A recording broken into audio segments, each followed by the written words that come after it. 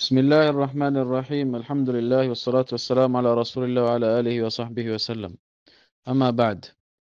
So the question that was asked is, how did you learn Arabic? What worked for you? Or what were your struggles? Um, this is generally the question. In answer to the question, learning Arabic varies from person to person, just like learning different skills.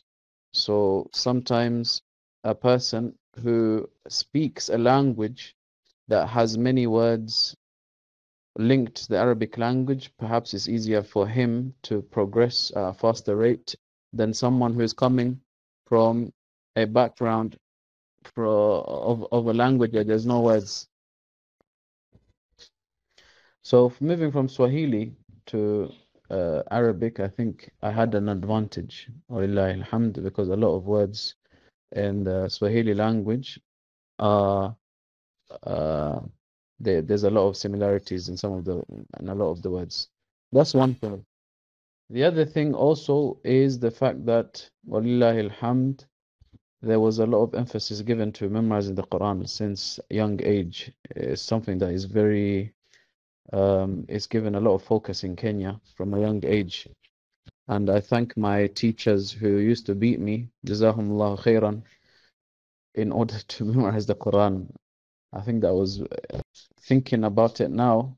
I appreciate their effort and thank them for the encouragement, even though at the time I wasn't too happy with that. But you tend to realize that some lessons you learn through difficulties. Walillahi alhamdulillah. I wish I had someone that can beat me so I can memorize hadith and other things, akhi, and someone pushing me to memorize. The fear factor definitely helped when it came to memorizing and being serious when it comes to memorizing the Quran. So that helped a lot. And a lot of people, you tend to find that memorizing the Quran, you learn a lot of skills. From those skills that you learn from memorizing the Quran, which helps you in other fields and other sciences, is discipline.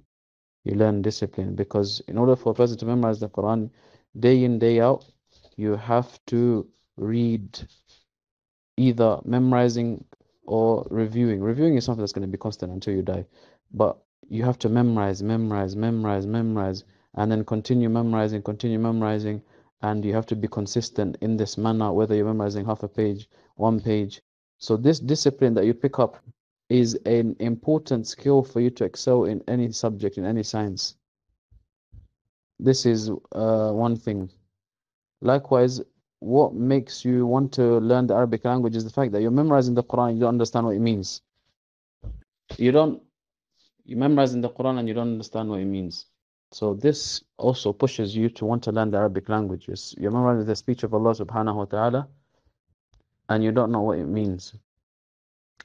طيب, that's another thing. The other thing also is when you do find out what an ayah means through attending a muhadara or conference or reading a tafsir or hearing, the way this affects you, your iman, knowing that you've been memorizing this Quran, reading, and you never knew what it means, but now that you know what it means, that also acts as a stimulus and an encouragement for you to further your understanding of the Arabic language so that you can gain a greater understanding of other ayat and increase your iman by reading and understanding the other ayat.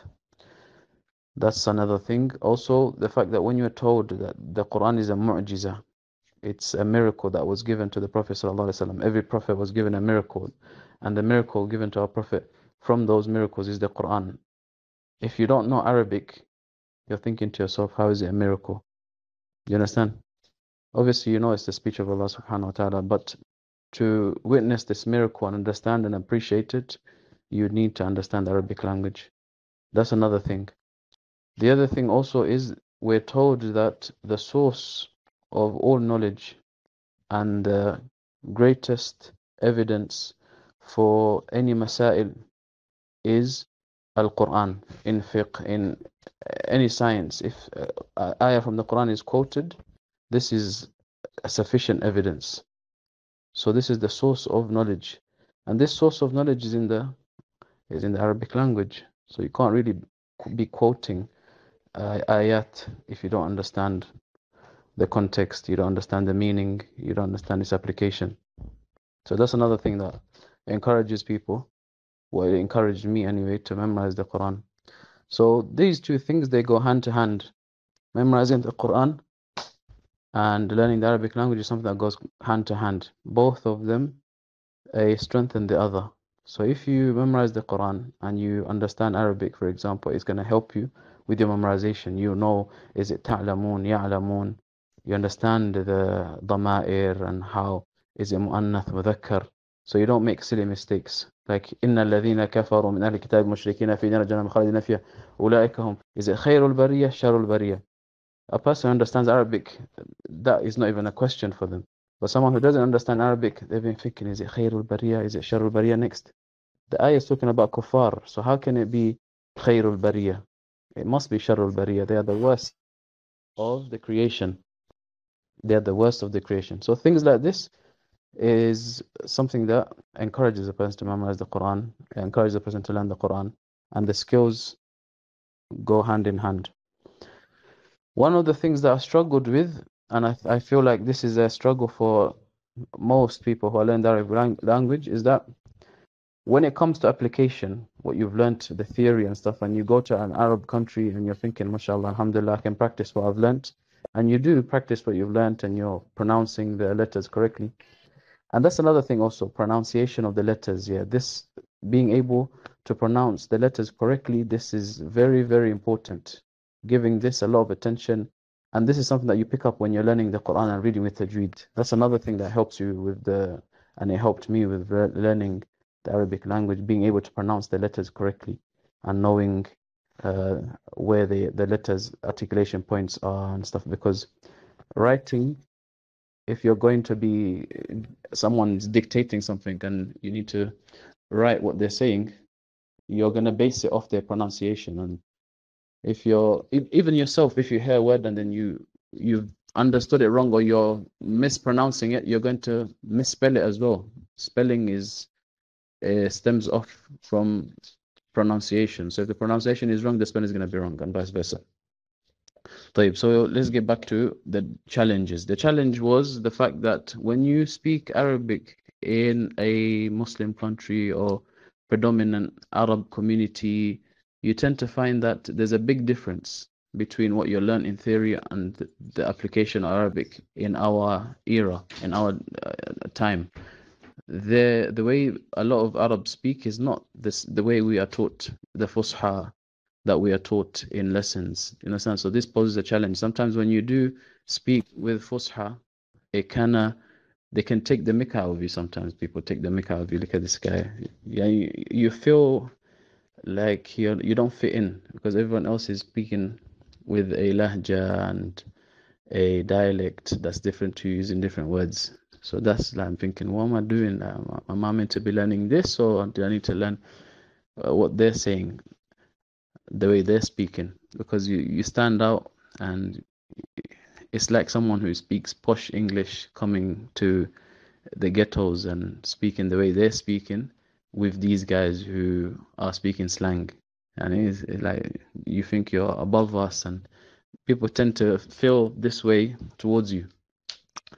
Knowing how to speak the dialect of the people kind of helps sometimes because it makes you fit in and you don't get bumped when you're trading, buying and selling. If someone knows this guy is a stranger, is not from these ends, they can violate you sometimes. So that's one of the challenges.